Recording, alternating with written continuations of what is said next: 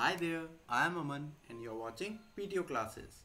So, this is the part 2 of the second chapter from English, The Gift of Chappals. So, let's start our second part of the chapter. Mridu crept up to the window. Lully was sitting a little distance away, awkwardly holding her violin and bowstring, her elbows jutting out and her eyes glazed with concentration. In front of her, with most of his back to the window, was the bony figure of the music master. So we see that in the story till now we have seen that uh, the kids were startled, the kids were surprised or shocked by the voice that were the noise that were coming from the house, and Ravi told Mridu, who has come to visit her aunt Rukumani, that this noise is coming from Lalli. She is playing violin and her music master is teaching her. Mridu crept up to the window and she saw that Lalli was sitting inside, awkwardly holding. She was holding the violin very awkwardly, very strangely, and the bowstring that is used to play the violin. Her elbows jutting out and her eyes glazed with concentration. She was trying to concentrate.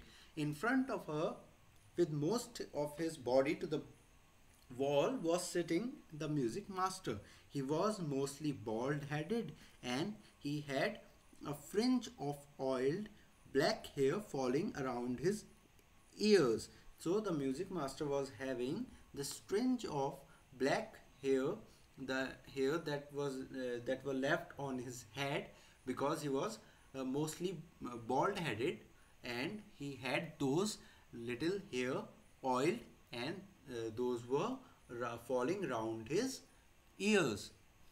A gold chain gleamed around his leathery neck. So a gold chain was around his leathery neck. Leathery means with lot of wrinkles. So he was bony, he was very thin, and he had one gold chain. He was bald, and a diamond ring glittered on his hand. So he was having a diamond ring on his hand. As it glided means moved along smoothly up and down the stem of the violin. So the ring was also moving with the bowstring on the violin.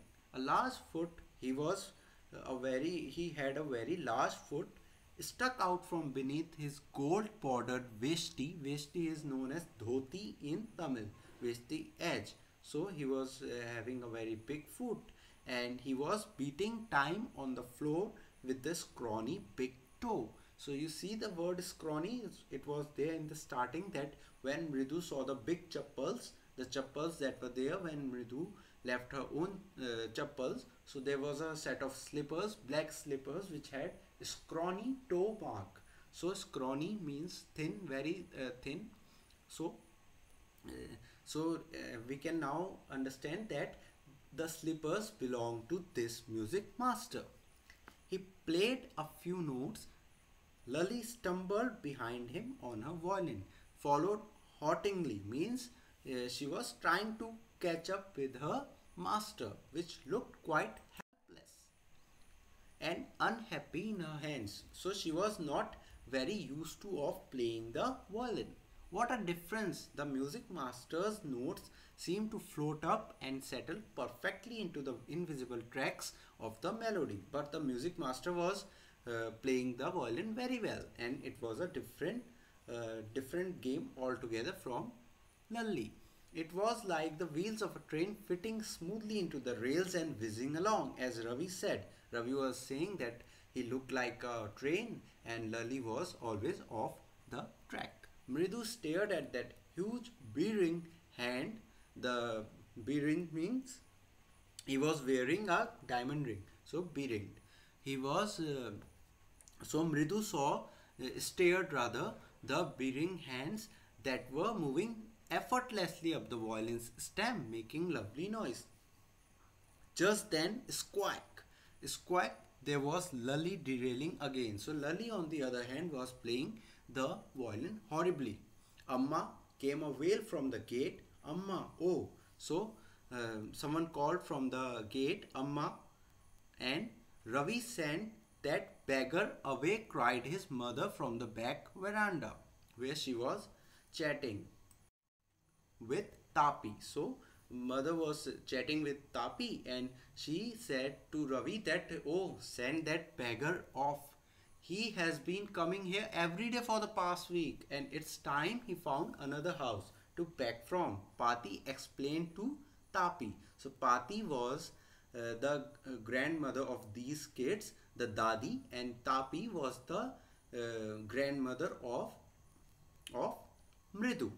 Mridu and Meena followed Ravi out.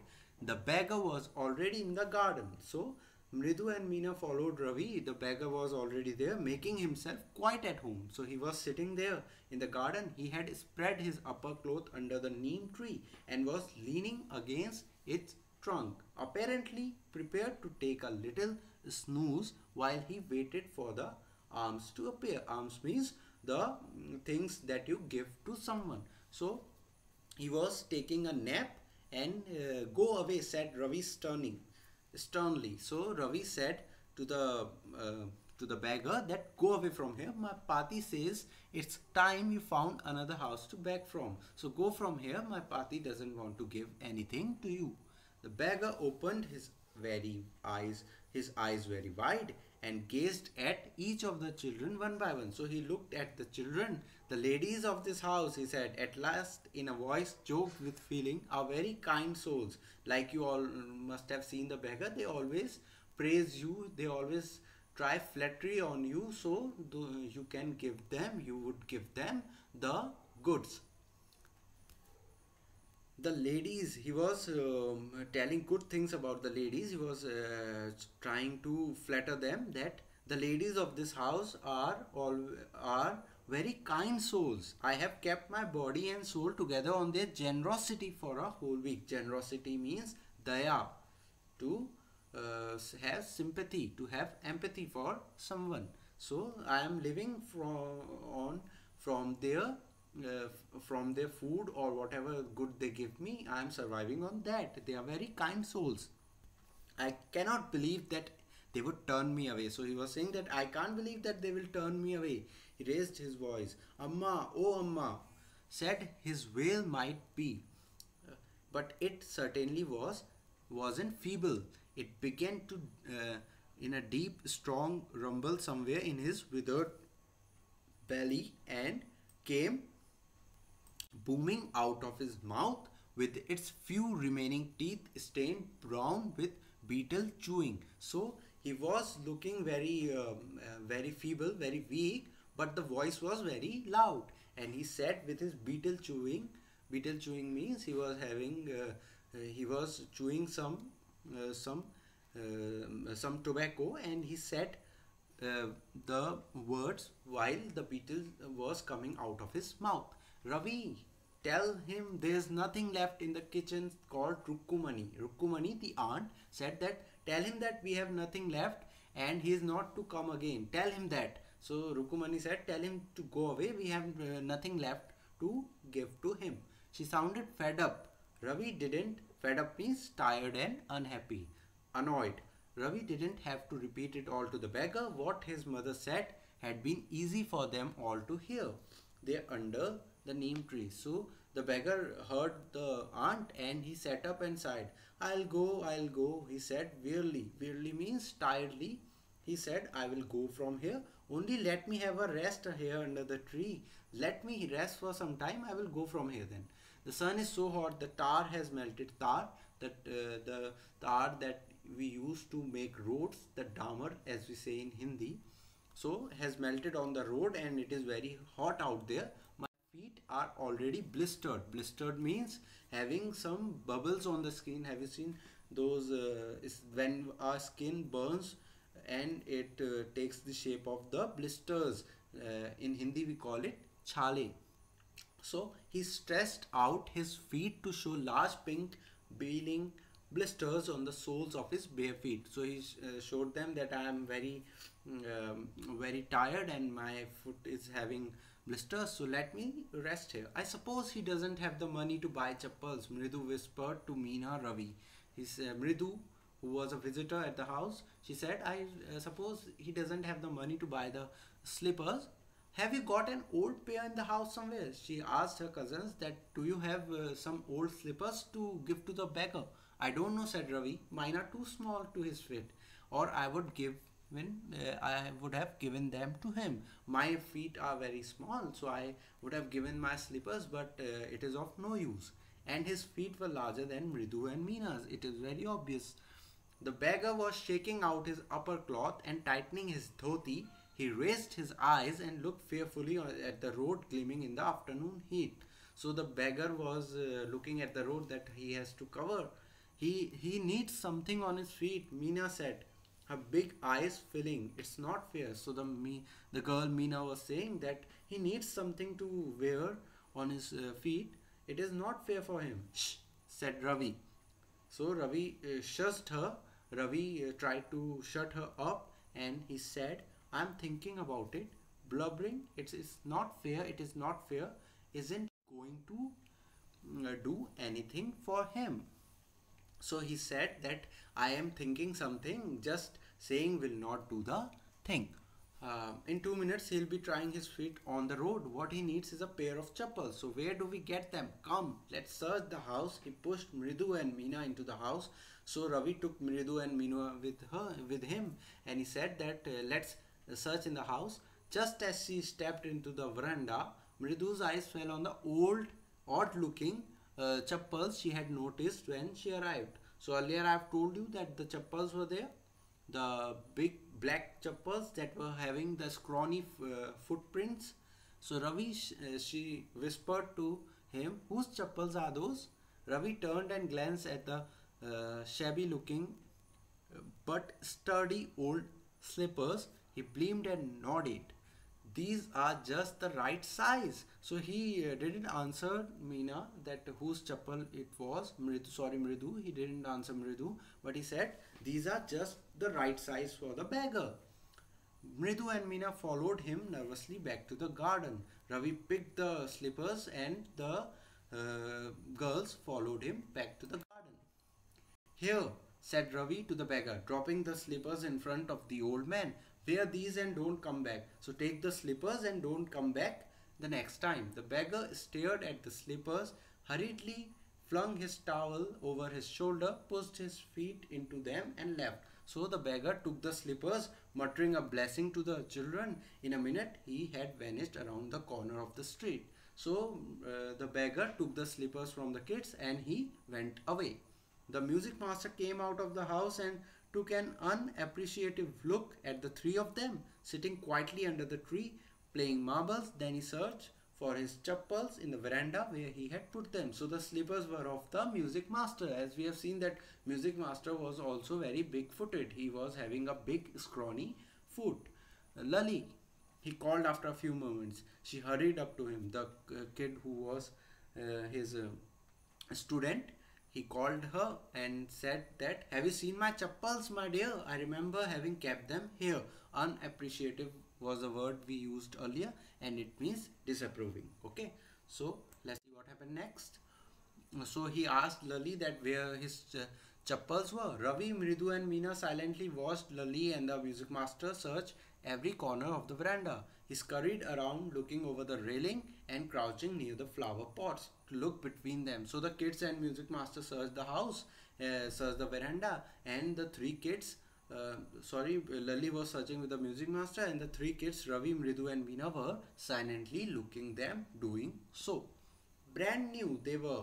I went all the way to Mount Road to buy them, he went on saying. So he was saying they were brand new chappals, they were brand new slippers and I went to Mount Road to buy them. They cost a whole month's fees, do you know? So he was threatening Lali that they were very costly, they cost around the same amount that your 1 month's fee is. Soon Lali went to tell her to mother. Rukumani appeared looking harassed with Pati following her. So Rukumani was embarrassed by the scene and she came with Pati. Where could they be? It's really quite upsetting to think someone might have stolen them. So she was saying that it is very upsetting that someone have stolen those chappals. So many vendors come to the door. Worried Pati. Pati was thinking that so many people come to the house, so someone might have taken the slippers. Rukumani caught sight of Ravi, Mridu and Meena. So Rukumani was having suspicions over the three kids sitting under the tree. Have you children? She began, and then seeing they were curiously quiet, went on more slowly. Curiously meaning having the curiosity, having the quietness that was very curious. Seen anyone lurking around the veranda? She asked them that, have you seen anyone lurking here? Lurking means wailing quietly without getting attraction. Someone hiding here and there and searching for the things to steal. A sharp V-shaped line had formed between her eyebrows, another straight. So she was staring with raised eyebrows. Tighter one appeared in place of her usually soft, pleasant mouth. So she was noticing the changes in kids' activities, and she was getting that they are responsible for this mischief. She wouldn't be so upset if she knew about the poor beggar with sores on his feet. She tried to tell herself. So Mridu was very afraid of her aunt. She was shivering and she tried to calm herself that if we tell her about the beggar's blisters, she would not be so annoyed. Taking a deep breath, she cried, Rukumani, there was a beggar here, poor thing, he had such boils on his feet. So she told everything to Rukumani. So said Rukumani, that so what? You gave the music master's chappal to the old beggar who turns up here. Children these days, groaned Pati. Pati said that children, what they have become. Amma, didn't you tell me about Karna who gave away everything? He had even his gold earrings. He was so kind and generous. So the kids were saying, Amma, you told her the story about Karn who gave everything he had. So he was very kind. So we also did the same. Silly, snapped Rukumani. Aunt said, you're very silly. Karn didn't give away other people's thing. He only gave his own. So the chappals were not yours to give. But my chappals wouldn't have fitted the beggar's feet. Ravi said that my chappals were very small. And Amma, if they did fit, would you really not have minded? If I would have given, would you have not minded? Ravi, said Rukumani, very angry now. Go inside in a minute. So she was scolding Ravi.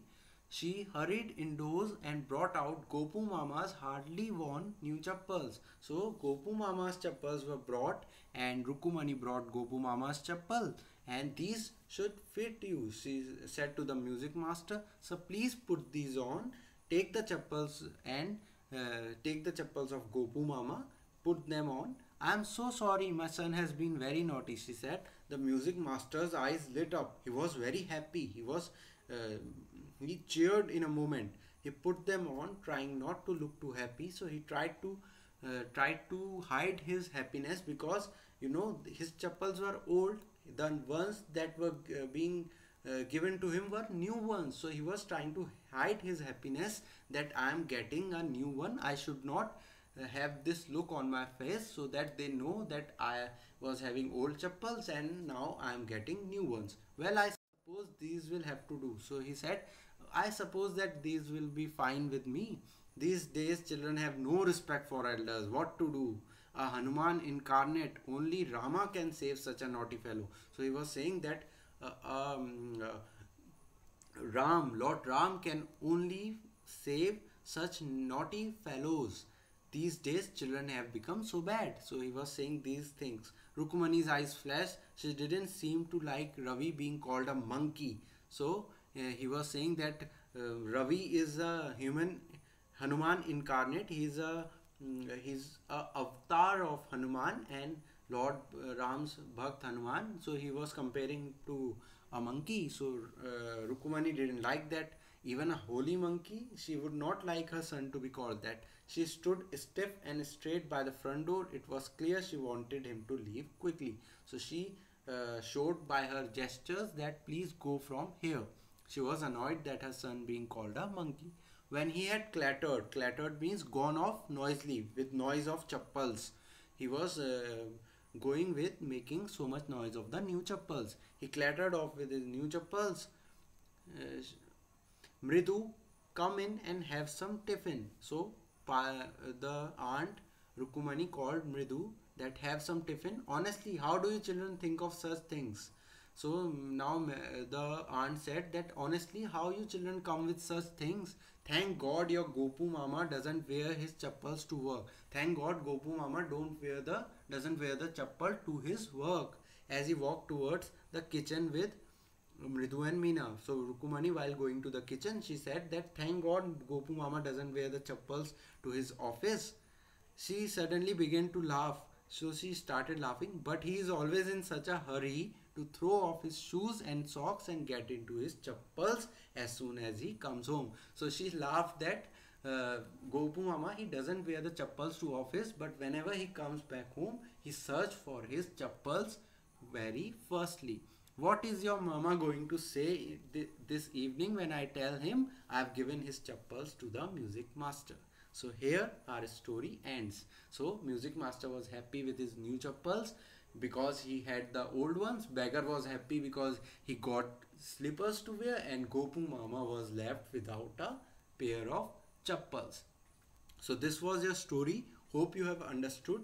If you have any doubts, you can write on the comment section. I will provide you the next set of questions related to the chapter. I have already given you the PDF of the first part. In that I have given you word meanings and few questions. Now I am going to give you the rest of questions, and you will do them in your fair notebook. So this is Aman. You are watching PTO classes. Thank you so much for listening. Please do like the videos, subscribe to my channel, and have fun. Thank you so much.